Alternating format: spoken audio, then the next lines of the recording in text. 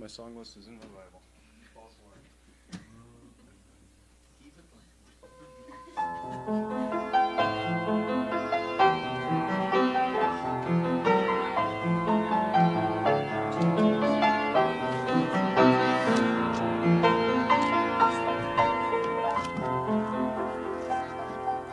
We're going to do 261 first.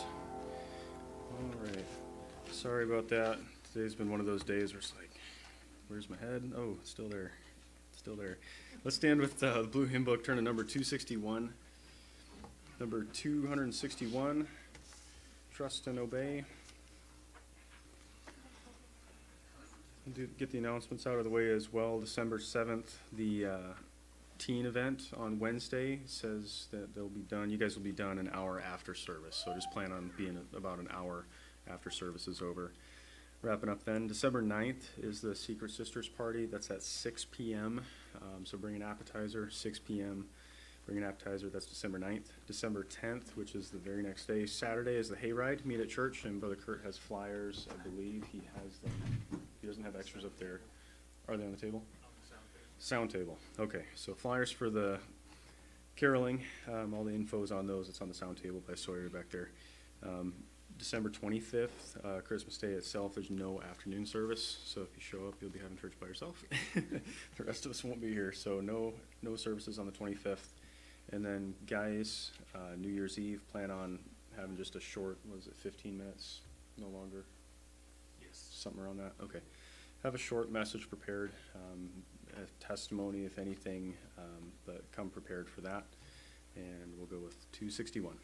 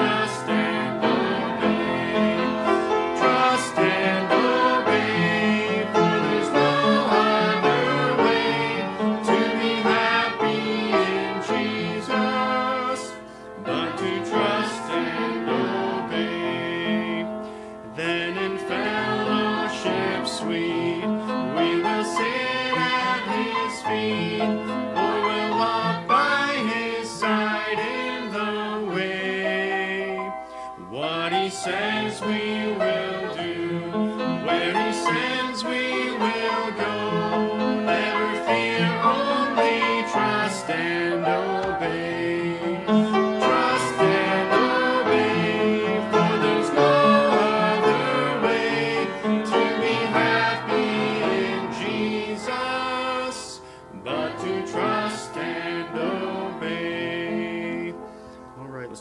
401.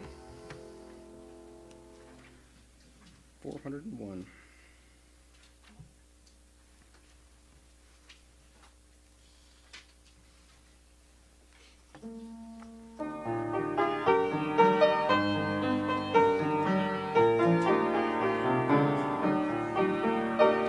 Sweet are the promises, kind is the word, dearer far than any message man ever heard. Pure was the mind of Christ, sinless I see.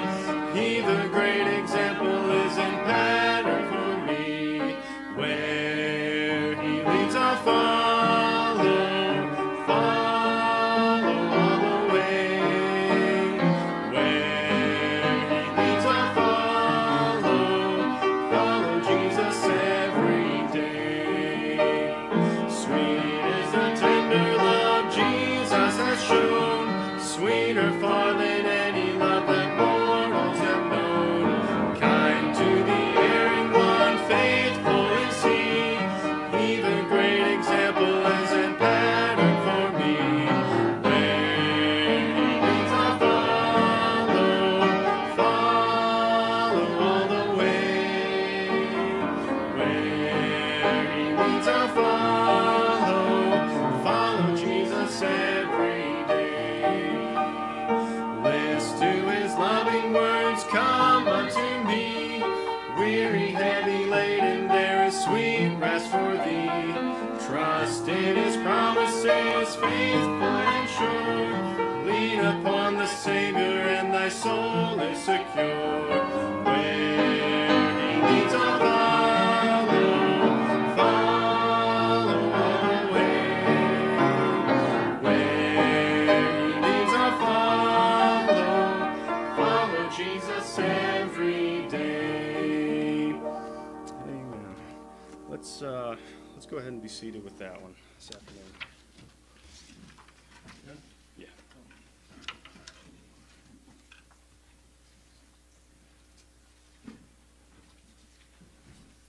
All right, kids are dismissed.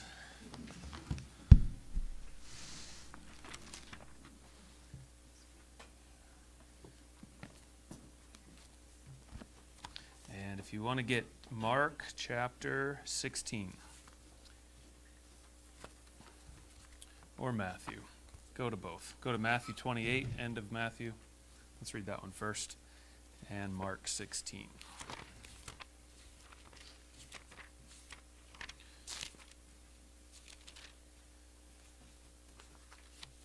Pretty much wrapping up the questions here with this one tonight. I have one more next week that I'll answer on Bible reading schedules and study materials, so we'll cover that next time. But tonight we're going to look at this question here. In Mark, it says, there's a verse that talks about those who believe in Jesus and are baptized can cast out devils, speak with new tongues, take up serpents. Some religions and churches do this, and I was just wondering, is this an actual literal verse that should be done?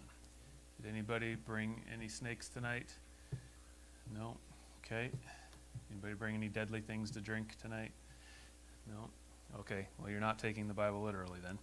But let's look at the verses. Start at Matthew 28.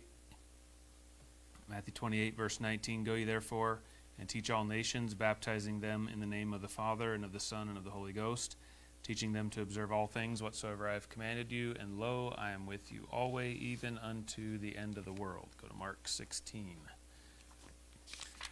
Mark 16. This is the same conversation. Verse 14, afterward he appeared unto the 11 as they sat at meat, and upbraided them with their unbelief and hardness of heart. So Matthew didn't tell you this happened here. Unbelief, hardness of heart. Why did Jesus get onto their case about this? Because they believed not them which had seen him after he was risen. You better watch out for somebody who rejects a testimony of a spoken witness. You have spoken witnesses in recorded history, and when people question recorded history in favor of other evidences, sometimes there's a problem with their heart. The pattern in scientific studies is that you take the archaeological evidence as the most weight, and then you take any literary weight besides the Bible, any literary written thing as the next most important thing, and then you take the Bible last. And if the Bible says anything opposite, then the Bible's sure to be wrong. That's the standard way of approaching your studies in a secular university and many Christian universities. And Jesus Christ is completely against that approach. He says, you guys are getting upbraided. That's a reprove or a reproach, or to find fault with somebody. They are accused of unbelief and having a hard heart because they didn't believe the people that said they saw Jesus. Now, you have a testimony in this book of people who said they saw Jesus after his resurrection. And you need to take that evidence with a right heart on what the Lord gives to you today. Look up a couple verses before we get to this question here. It says in verse 6, look at verse 6. He said unto them, be not affrighted. This is the angel that appeared after the resurrection. Ye seek Jesus of Nazareth, which was crucified. He is risen. He is not here. Behold the place where they laid him. But go your way, tell his disciples and Peter that he goeth before you into Galilee, and there shall you see him, as he said unto you. And they went out quickly and fled from the sepulchre, for they trembled and were amazed. And then look at this. Neither said they anything to any man, for they were afraid. So what does unbelief lead to?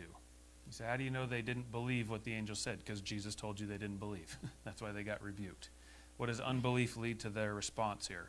It leads to them being afraid when they shouldn't have been afraid, and it leads them to not speaking up when they should have spoken up. Neither spake they these words. See that? So what happens when you have something that the Lord does in your life, and then you question it, and then you have doubts, and then you don't believe the things that the Lord has shown you? It causes you to have a fear of man that bringeth a snare, and it causes you to not speak up for the Lord. So, look at verse 15. After he rebukes them for not speaking up, he says, I want you to start speaking up. He said unto them, go ye into all the world, and preach the gospel to every creature. He that believeth and is baptized shall be what? Shall be saved. But he that believeth not shall be what? Shall be damned. All right, so that is damnation in hell. Sometimes damned in the Bible doesn't mean that. Here it certainly does. Verse 17, and these signs shall follow them that believe in my name, In my name shall they cast out devils, they shall speak with new tongues, they shall take up serpents, and if they drink any deadly thing, it shall not hurt them. They shall lay hands on the sick, and they shall recover. So then, after the Lord had spoken unto them, he was received up into heaven and sat on the right hand of God, and they went forth and preached everywhere, the Lord working with them and confirming the word with signs following. Now, I take the Bible literally as long as I can take it literally, and I try to make everything literal. I've never been bitten by a snake. Anybody here been bitten by a poisonous snake? Nope, because if they're poisonous, they usually kill you, don't they? Okay. Sometimes they strike at your boots when you're out there moving stuff around in the field. And the closest I've been to a snake in Montana is we were working on a survey crew, and we had a stick that had a little UFO thing on the top. Have you ever seen those on the side of the road? It's a satellite receiver for a Trimble setup. Anyways, we were walking through it was near a river. That was the reason we were there, is this river needed a new bridge. So we were surveying for weeks and weeks and weeks, taking a shot of the elevation every 25 feet in any direction. So that took weeks for a crew of 4 people. And I was with this big Mexican guy. He's about twice as big as me. And he was holding the post, and I was holding the clipboard, I think, that day. And he saw a big old green bull snake rear its head. It was like 2 feet off the ground. It was like 2 or 3 inches around. And I had never seen that guy move so fast. I didn't know big people could move that fast, but they'll surprise you sometimes. They can get up, and they got a low gear that they don't often reveal. And he jumped about 10 feet back and kept running. And then the thing just disappeared. It was green, so we couldn't find it anymore. That's the closest I've come to a snake in Montana. I'm certainly not going to go collect them from the, what's that store up on Grand, the little pet store? I'm not going to go bring any in here and handle them in here this morning. And there's a reason I'm not going to do that, and it's because I choose to take the Bible literally, and I don't just take one verse out of context and then try to make that my proof text for everything. If you want to make the Bible say anything you want to make it say, you can just pick a random verse and you can just go to town with it. Over there, let me see if I can find my notes. I skipped a bunch of stuff this morning. But did you know that you can justify... where's my list? I just have a mess here.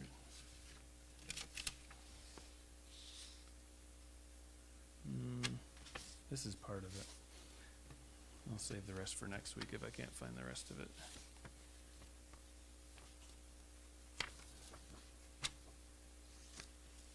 Do you know you can justify going to church to sin?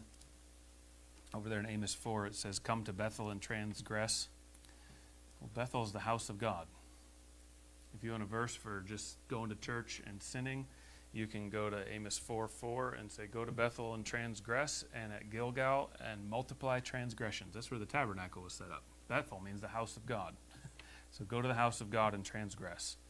Did you know you can prove from the Bible that you only need to go to church once every 3 years? Forget this Baptist stuff, 3 to thrive. Nope, one every 3. And the Lord says in same verse, Amos 4, "And bring your sacrifices every morning and your tithes after 3 years." Just save up your tithes. Now you got to pay the full tithe. You can save it up for 3 years and bring it all in one lump sum. I hope somebody's waiting on doing that. I've been waiting for that for a couple years now. You can get ahead in life. According to the Bible, you can justify getting ahead in life by being a criminal. In Job 12:6, Job said, "The tabernacle of robbers prosper." Who does God prosper? He prospers robbers. "And they that provoke God are secure, into whose hand God bringeth abundantly." You want to get abundance? Just go rob some banks, and God will bless you abundantly, according to Job 12:6. Did you know that Jesus never lived on this earth? According to John 3:17, "For God hath not sent his Son into the world." Every one of these, absolutely. Yep. You know the Bible says God doesn't exist. Psalm 14:1, "There is no God." You ever run into people that quote the Bible and they quote part of it and misapply part of it and don't even know the context of the passage that they're talking about? I think this is one of my favorite ones, is "It's okay to make moonshine." How many know this one? It's okay to make moonshine in the Bible. Psalm 23. You all have it memorized. Psalm 23, "He leadeth me beside the still." Right? See? All right. All right.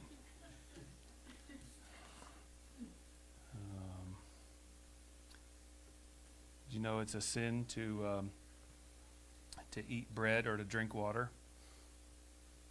According to the Bible. "For it was charged me by the word of the Lord, saying, Eat no bread nor drink water." You can prove anything you want to prove from this book. Just take it out of context and misapply it. It's okay to marry a prostitute. Hosea 1:2, "Go take unto thee a wife of whoredoms." Romans 14:2. Everybody knows this already, but did you know the Bible teaches vegetarians are weak? "Another who eateth herbs is weak." Another who is weak eateth herbs. Did you know that all men are emotional? According to the Bible. In Jonah 1:5, it says, "They cried, every man."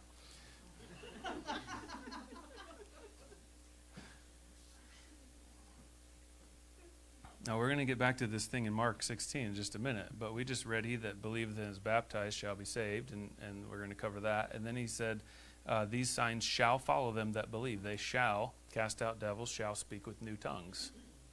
Now, anybody here cast out any devils this week or speak in a foreign language that you don't even know what you're saying? All right, we better find an explanation for this verse, and you're not going to find it in these verses in Mark. Did you know that God gives bad laws?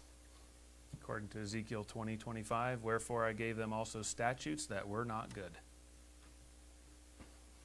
How about this one? Next time you have to be at a church that nominates a new pastor, remember this verse, Micah 2:11. Make sure you nominate a drunk pastor. If a man walking in the Spirit and falsehood do lie, and make sure he's a liar and a drunkard, saying, I will prophesy unto thee of wine and of strong drink, even he shall be the prophet of this people.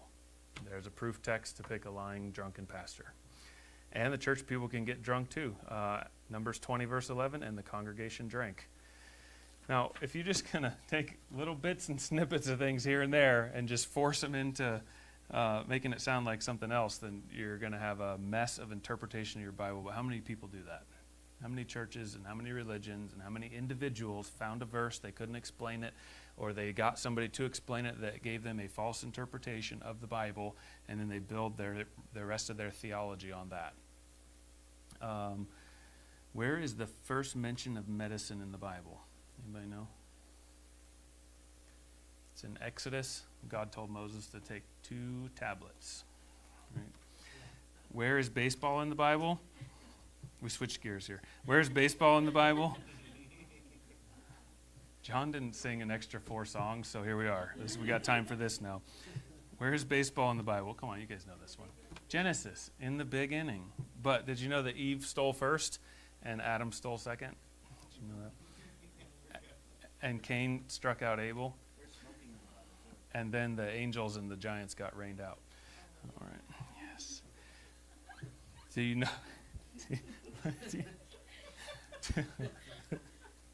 Do you know why Noah never went fishing? If Jenny Peterson was here tonight, I think she would get this one, because he only had 2 worms.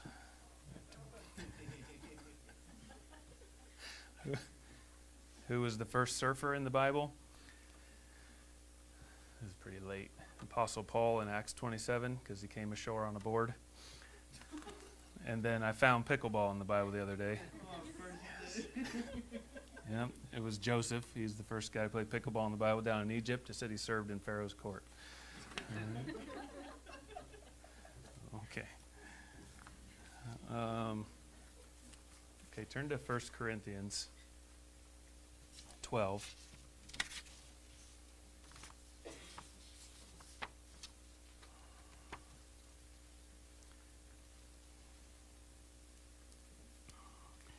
Make it 2 Corinthians. 2 Corinthians 12. Let's figure out something about these signs.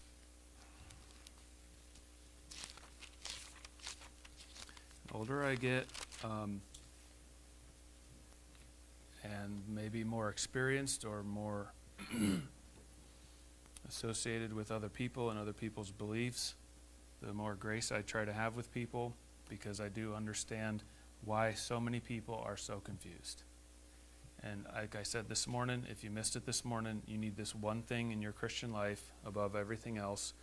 I'm assuming that you're saved, and here's the one thing you need. You need to keep your heart right. If your heart is not right, nothing else can be right. My preacher said it a different way. He said the most important thing in this Christian life is your relationship with the Lord Jesus Christ. If that's not right, nothing else will be right. Now, those are similar and overlapping things. Seeking righteousness, loving the truth. Those are all paramount things in your Christian life. And if your heart's right and your doctrine's wrong, you'll turn out okay. You'll do okay.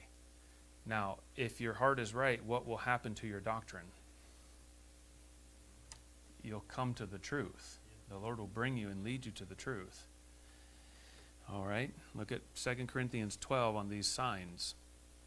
2 Corinthians 12:12. Truly, the signs of an apostle were wrought among you. Is were present tense, past tense, or future tense? Past. Truly, the signs of an apostle were wrought among you in all patience, in signs, there's what we're talking about tonight, and wonders, and mighty deeds. Turn back to Acts chapter 1. Paul tells the Corinthian church in his second letter, he says those signs were in the past, and you saw them yourselves, and they had a purpose. And those signs were for the apostles. Now, maybe you didn't pick that up in Mark, but who was Jesus talking to there in Mark 16? He just told you it was the disciples that didn't believe him, the report that came from the resurrection. But it also said that those disciples would see other people believe and be baptized, and signs would follow them. Remember that? So it's not only for those 12 disciples, or let's use the word apostles. Look at Acts 1. Acts 1 and verse 21. It says, "Wherefore of these men which have companied with us all the time that the Lord went in and out among us, beginning from the baptism of John unto the same day that he was taken up from us, must one be ordained to be a witness with us of his resurrection." The requirements for an apostle is that they saw Jesus' beginning of his ministry all the way through to the end of his resurrection. Verse 23, "And they appointed two." So this is a nominating committee here. They picked out two men, Joseph called Barsabbas, also surnamed Justus. That's all one guy. And then the second guy is Matthias. Verse 24, "And they prayed and said, Thou, Lord, which knowest the hearts of all men, choose whither of these two thou hast chosen." Don't think that you got a resume from somebody and you know everything about them. I know a case where two people applied for the same job. One of them was my friend, the other guy I didn't know. They applied for a job in Billings, and both of them were equally qualified. And the lady ended up choosing the other person that wasn't my friend. I don't know his name. Ended up choosing my friend's competitor, I guess, in this interview process. So my friend went to the lady and said, "I understand you didn't choose me, and that's your decision, but would you please tell me why?" And she said, "You were both so equally qualified, we couldn't decide. We usually decide this before we leave the room. But the final decision was up to me because I was the department manager. So they couldn't decide. They left it up to me between you two. And I took both your resumes home, and I laid them on the table, and I prayed about both of them. And the Lord made it clear to me to pick the other guy."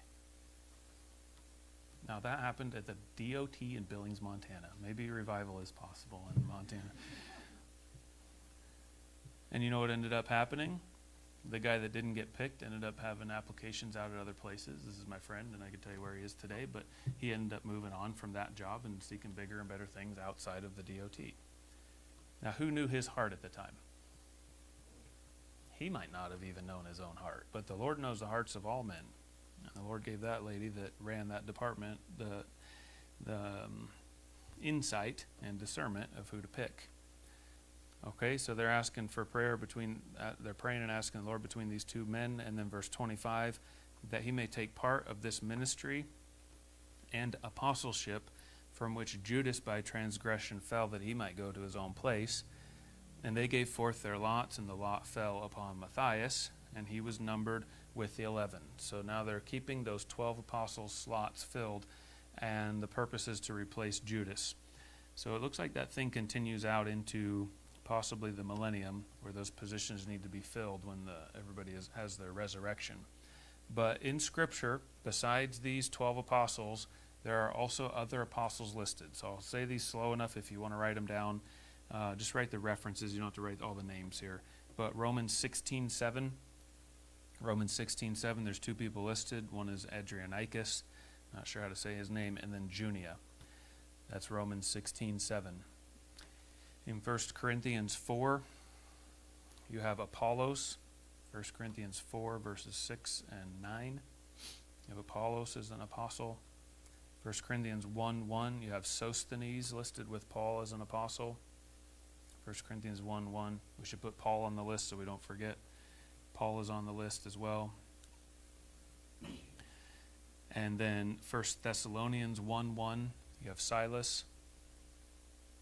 1 Thessalonians 1:1 and also 2:6, Silas is listed as an apostle. In one of those references, Timothy is also listed as an apostle. So it's either 1 Thessalonians 1:1 or 2:6. And then Barnabas is listed as an apostle in Acts 14. So how many is that? If anybody was keeping track. 7 or 8. Barnabas, Timothy, Silas, Sosthenes, Apollos, Junia, Adrianicus, Paul. So I got 8. Paul, Adrianicus, Junia, Apollos, Sosthenes, Silas, Timothy, Barnabas. And there may be others. That's as many as I could find. And then Matthias gets added here, but I count him with the 12.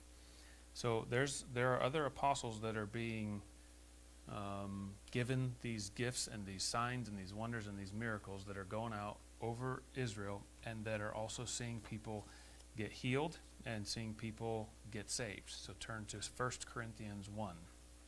1 Corinthians 1, and let's look at what the Lord's doing with these signs, why he gave them, and what their purpose is.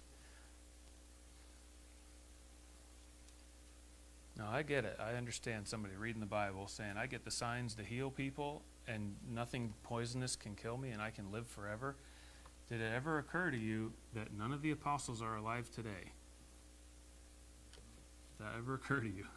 Like, you can't just be like, okay, I got stage 4 cancer. Boop, healed. And then you're 130 years old. And you're like, I'm dying of old age. Boop, healed. It doesn't work that way.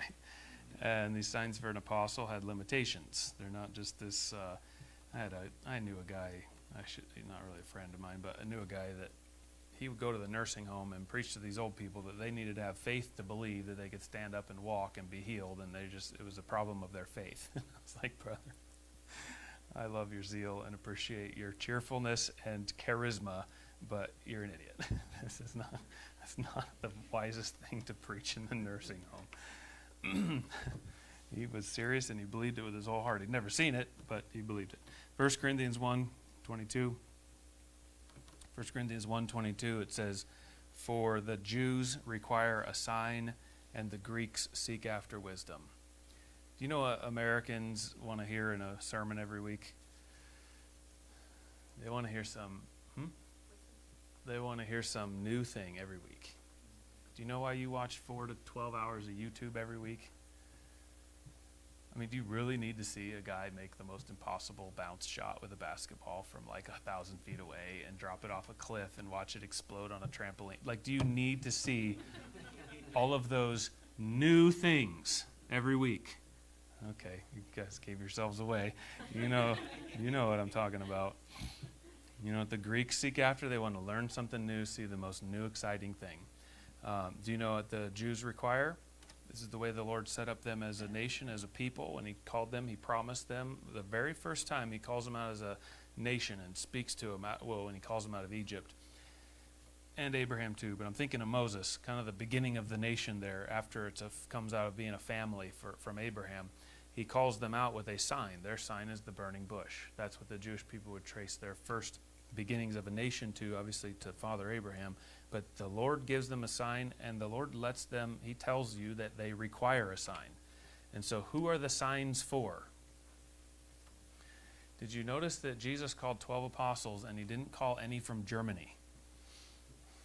He didn't call any from Italy or from Ethiopia. He called them from all of these different tribes and areas and nations in the nation of Israel, and he gave them the apostolic signs. So the Jews require a sign. Turn to 1 Corinthians 14. Here's one thing that signs are used for. 1 Corinthians 14.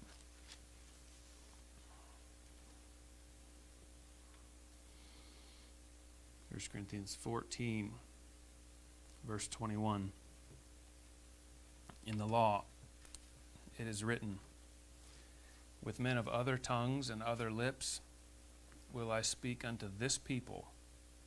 That context is this people is the nation of Israel. This is Isaiah 28. And yet for all that they will not hear me, saith the Lord. Wherefore? Since they won't hear me, since they won't listen, verse 22, wherefore tongues are for a sign, not to them that believe, but to them that believe not.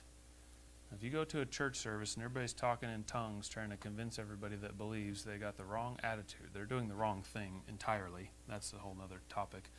But they have the wrong attitude. The purpose isn't for the people that believe, but it's for people that believe not. Now, do you know what people that believe not see in a charismatic tongue service today? You see a bunch of confusion. Look in verse 23.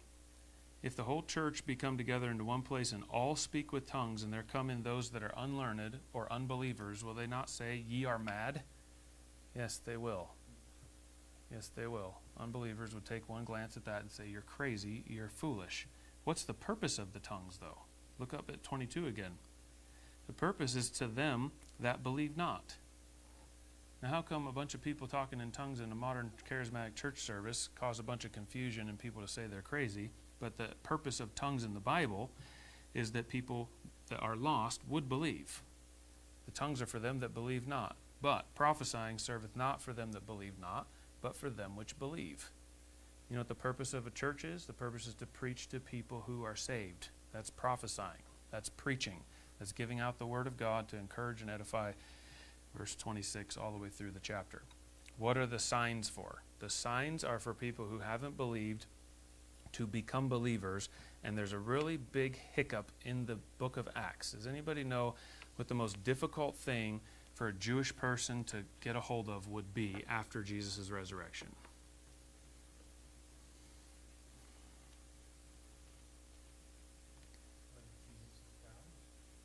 That he's God, yeah. Some of them accepted that, but they had a bigger problem. That would be part of it, but not the biggest thing. Is Gentiles getting saved. Now, I know we're all inclusive, equal opportunity Americans, and you don't think like that. But most nations in the whole history of the world think like that. And the Jewish people could not possibly imagine a lost heathen Gentile getting saved without coming to the tabernacle, doing all the rituals, if I could use that word, the cleansing things and the process and the sacrifice and the going outside the camp until he's clean and coming back in. There's procedures for all that for a proselyte, and that was fine, but they couldn't possibly imagine a Jewish person imagine a heathen dog coming in and getting saved and not having to go through the tabernacle, not having to get a sacrifice shed for them, a blood shed for them, and get cleansed up and get sprinkled. All right, sprinkled with the blood and with the water and all that. So what does the Apostle Paul do? Look at Acts 28. Acts 28. Let's stay on these signs because we can go a couple different directions here. But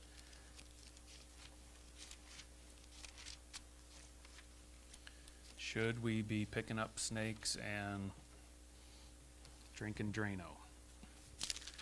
Well, common sense tells you no, but sometimes the Bible leads you to do things that don't make a whole lot of common sense.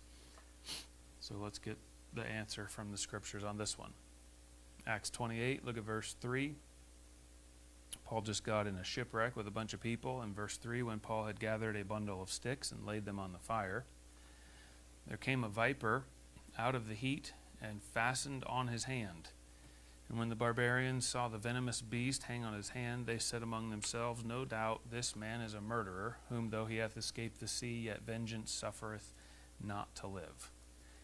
Verse 5, and he shook off the beast into the fire. Isn't it strange it calls a viper a beast? And it leaves a mark on his hand. And there's like the mark of the beast here, the Apostle Paul after a shipwreck. So you can figure all that out on your own time. Okay, and then verse 6, howbeit they looked when he should have swollen or fallen down dead suddenly. By the way, what's the church? What's the ship in the passage? Isn't the ship kind of a good picture of the church? So are we going to like shipwreck on the shores of heaven at the rapture? Maybe. And then the Apostle Paul, the Jewish representation of the remnant, gets smitten with the mark of the beast, but he has the apostolic sign to get it off. So there's some applications in there, but that's a little advanced for our lesson tonight. Verse 6, howbeit they looked when he should have been swollen or fallen down dead suddenly, but after they had looked a great while and saw no harm come to him, they changed their minds and said that he was a god. Now that just shows you the fickleness of man. They go from saying this guy must be a murderer and he's got to be some evil person that sea somehow he escaped, but he couldn't escape the snake, and then he escapes the snake too, so now he must be a god. And I suppose if a tree fell on him, they'd say he was a murderer again, and it would just go back and forth forever because men don't have a clue what they're talking about without a final authority. And the Lord gave Paul this apostolic sign that he could heal somebody who was sick, including himself if he get bit by a snake. Verse 7, in the same quarters were possessions of the chief man of the island, whose name was Publius, who received us and lodged us 3 days courteously. And it came to pass that the father of Publius lay sick of a fever and of a bloody flux. That means the blood won't clot. So he's got some kind of wound that won't heal up. To whom Paul entered in and prayed and laid hands on him and healed him. So when this was done, now notice verse 9, when this was done, others also which had diseases in the island came and were what? That's the last mention of healing in your Bible until you get to Revelation. Now, what happened to these apostolic signs? You get to the end of the book of Acts, Paul heals himself, and he heals somebody else. Turn back to 2 Corinthians 12, where we were a minute ago.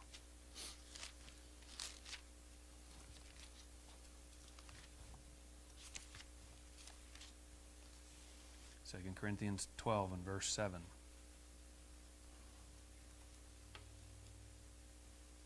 And lest I should be exalted above measure through the abundance of the revelations. Lots of things revealed to Paul, especially in the beginning of this chapter.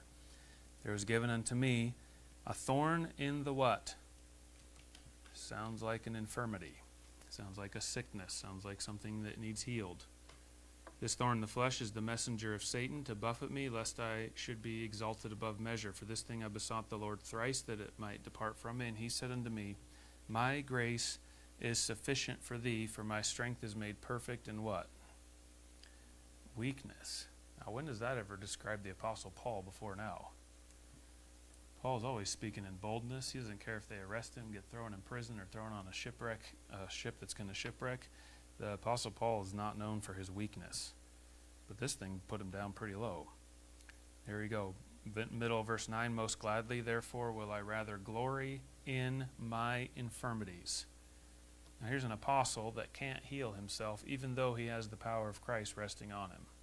Therefore I take pleasure in infirmities, in reproaches, in necessities. The Lord deems this thing necessary for him. In persecutions, in distresses, for Christ's sake, for when I am weak, then am I strong. How many of you have seen the newest Chosen thing? Anybody seen that thing with the 1 and 2 episodes, and then he doesn't, well, spoiler alert, plug your ears, then he doesn't heal that one disciple at the end? Which one is that? Thaddeus? Yeah. Is it James? Little James? It's little James. James the less. It's little James in the ESV. So I sat there while I was watching that like, is this right? Is this right? Is this right? But did the Lord leave Paul some things he couldn't get out of? Didn't Peter and, who was it? Peter and in prison was Paul and Barnabas, and who else? And Peter by himself in prison. Didn't they like have an angel show up and bust all the locks and the doors open, and they just like stood up and walked out of there? And then Paul gets to lead somebody to the Lord. Of course, Paul would lead somebody to the Lord like in that moment. And then they go on their merry way. And then what happens? Paul says, man, I did it once, I can do it again. And he starts running his mouth. God smite thee, thou whited wall. And I knew not that he was the high priest. You didn't, Paul, really? I don't know if I believed you. You didn't know he was the high priest. You're just talking smack to this guy, and you don't know who he is. You knew who he was. And then he gets thrown in prison, and no angel shows up, and no gates come swinging open, and no bars come up, and no shackles come loose. What's going on?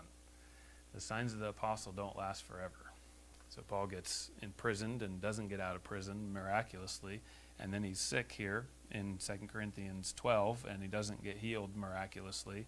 And he says there's a necessity for you that you're going to have to go through these things and be weak so that the Lord can be strong. Look at 1 Timothy 5. 1 Timothy 5. Some of us has kind of a Santa Claus idea about God, that he's just going to, if we just write out our wish list and pray it enough times, that he's going to bring us all these goodies under the tree. And if you're a parent, you have more sense than to give your child everything they ask for on the list, right? They don't need some of those things. Some of those things, they would play with them for 2 hours and then they'd get lost or broken or whatever.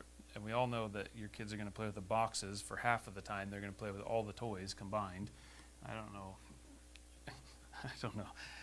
Elijah and a Swiss Army knife and a box he could just be gone for days, and nobody would even need, I mean, maybe throw a blanket in the mix, knife sharpener, and weeks. You could just leave him out there eating roots or something. He'd figure out a way if he just had a box and a knife.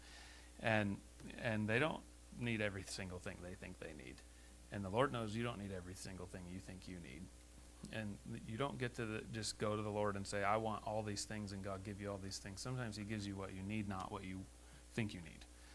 All right, the Apostle Paul didn't need that thorn in the flesh healed, although we all would have healed him if it was our decision. But if we knew what the Lord knew, we would agree with the Lord. In 1 Timothy 5, here's another situation of somebody who's sick. Timothy's got some kind of ailment here, some kind of problem. In verse 22, 1 Timothy 5:22 says, lay hands suddenly on no man. So that's probably talking about ordaining. If you want the cross-reference, that's 2 Timothy 1:6. 2 Timothy 1:6. I don't think that's laying hands for healing. I think it's for ordaining. Unless it means lay hands suddenly on no man. If you're going to hit somebody, make sure you hit them slowly. Could mean that, because the preacher's not supposed to be a brawler. That might be out of context too. Lay hands suddenly on no man, neither be partaker of other men's sins. So when you ordain somebody, you're saying, I'm in agreement with who you are and what you represent. Now obviously all men are sinners, but you don't want to ordain somebody who's in sin and who's not, it wouldn't be appropriate to ordain them. So don't make a rash decision there, and then keep thyself pure. That's in that context of ordaining another. Verse 23, drink no longer water. So water as a cure, I believe, not like stop drinking water at all, but drinking water for this specific thing. Timothy knows what he's talking about already. But use a little wine for thy stomach's sake, and then often what? Now, why didn't Paul just pull his handkerchief out of his pocket, fold it up, roll it up, stuff it in the envelope, seal it up and send it to him, and heal him like they did back in the book of Acts? Why is a preacher giving medical advice? Nobody ever appreciates that. But use a little wine for thy stomach's sake, and thine often infirmities. There's something in that, probably alcoholic wine. There's something in that alcohol content that will help whatever bug is going on in his stomach, but it's an often infirmity. So maybe Timothy's stressed out, or who knows what, maybe he's got ulcers or something, who knows. Verse 24, some men's sins are open beforehand, going before to judgment, and some men they follow after. I don't know what that means in the context of those three verses there, but he says, for your sickness, I'm going to give you a medical recommendation. Look at 2 Timothy 4. 2 Timothy 4.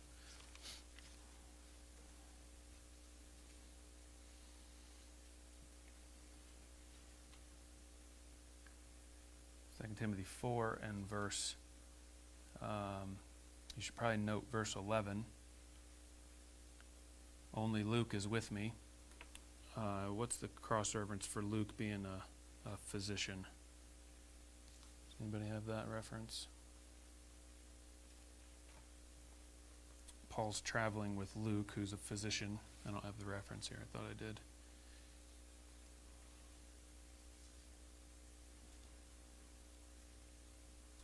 He's got a cross reference. Doesn't sound right. It is right. Colossians 4:14. Luke, the beloved physician, and he must have been friends with Demas. All right. I don't have a Bible pen. Okay, I need to put that in here. And then, so Paul's traveling with a doctor. Why is he traveling with a doctor?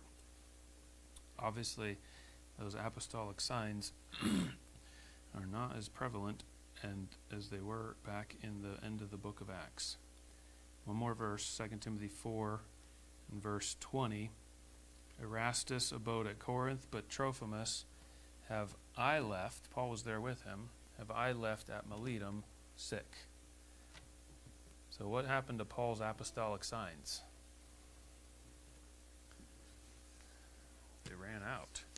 They're done for a time. Turn back to Mark. We'll close with Mark 16.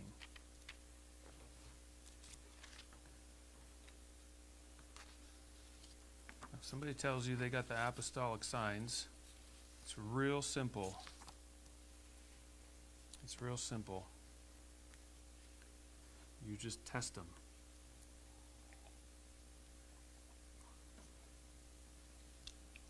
Just test them with, I don't know, pick anything. I got a can of acetone in there. That would probably do the trick. I don't know how deadly that is, but it would be terrible for sure.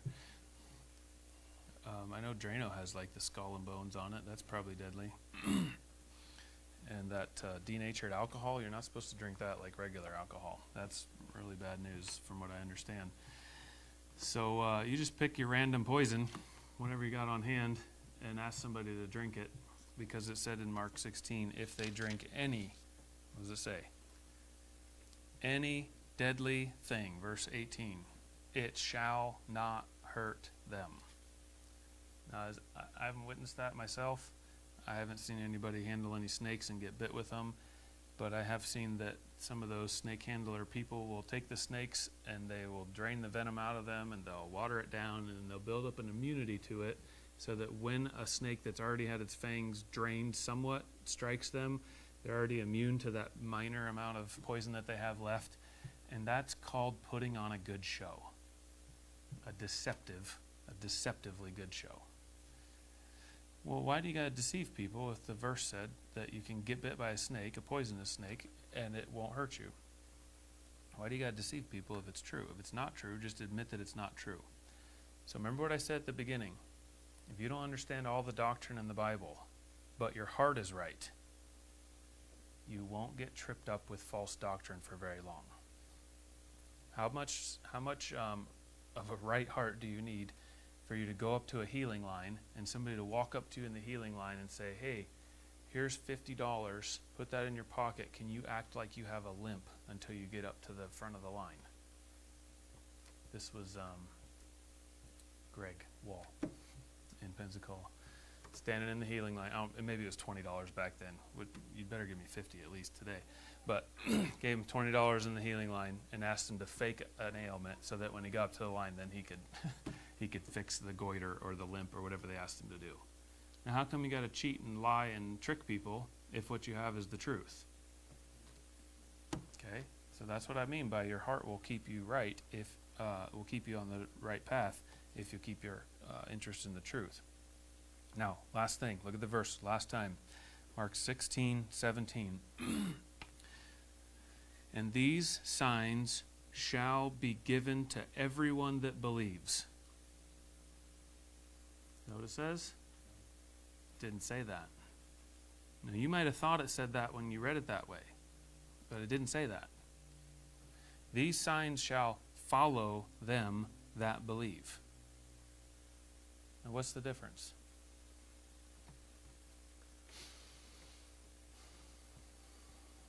I mean, one way of reading it is that if you get saved and believe and be baptized in verse 16, then you're given the signs for sure. Now, what if it just means what it says and it doesn't mean more like you want it to mean? These signs shall follow them. Well, how about a guy gets saved by an apostle? Did that happen? 100 times in the book of Acts, thousands of times. A guy gets saved by an apostle, and then the signs follow the salvation. How do they follow? They continue to see signs being performed. 2 Corinthians 12:12. These signs of the apostle were performed among you. You see that? These signs shall follow doesn't mean every single person that believes that got saved by a disciple gets the signs given to them the way the apostle had it given to him. Could some of them? Yeah, Julius and Adrianicus and Apollos and the rest of them. Barnabas, sure. There was more that the Lord allowed to have those signs. But that doesn't say that every person shall get a sign that believes. If they have the signs, those signs that follow, verse 17, in my name shall they cast out devils. That's a sure thing. Notice the shall in verse 17. The shall speak with new tongues, shall take up serpents, shall lay hands, shall not hurt them, shall recover. These aren't, maybe they work sometimes, maybe they don't. If you have the signs of the apostle, it works. If you're the apostle Paul at the end of his life and you no longer have the signs of the apostle, they don't work.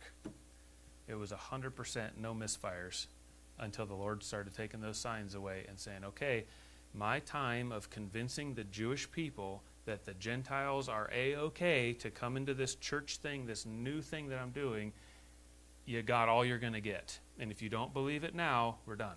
You don't get any more. And we'll have to run through the book of Acts next time. I want to cover some things on baptism in verse 16, because that's another tricky verse, and it was part of this question here, but it's too much to get into now. And then show in the book of Acts that different people are receiving the Holy Ghost different ways. How many of you have heard me as a pastor get accused of teaching multiple plans of salvation? Anybody hear that one yet? Oh, you guys don't get out much. Okay. Well, you will eventually. Good. Oh yeah. Oh yeah. There's people in this town that can't stand me. Yep. And tell people not to come to our church. Our church would be twice as big if wolves of the body of Christ did not be wolves. Yep. Yep, absolutely. Take that clip and put it on YouTube. I'll send it to, I'll give you the email addresses. I said at the beginning that I've learned to have grace with other people that believe differently than me. My Baptist independent brethren haven't learned that. And the way that I'm able to have grace with other people is that I understand how you could go to a Roman Catholic church and get a real scrawny amount of Bible, just a real flaky, watered down, nothing amount of Bible. And then you ask a question one day, and a Catholic priest shows you in the Old Testament the place where it talks about sprinkling. So that's going to be my first reference next week in Ezekiel. I shall sprinkle upon you, and I will heal you, and I will cleanse you of your filthiness. Well, that sounds pretty good. Let's get saved. Let's get sprinkled. Well, if he doesn't read the next two verses, you don't ever know that it talks about Israel being brought back into the land. And I will bring you into the land is in the context. You can't leave that part out, but they do. Now, can you have grace with somebody that's been shown the verse on sprinkling in the Bible and thinks that their sprinkling cleansed them and healed them from their filthiness? It said it in the verse. That's why I read you all those out of context verses in the beginning. He leads me beside the still. Now it's a little extreme, but that's what people are doing in religions every day. They're taking a verse that says, have you received the Holy Ghost since you believed? We knew not whether there be any Holy Ghost. Okay, independent Baptist brother, fellow wolf, have you received the Holy Ghost since you believed? Because somebody got asked that in the book of Acts.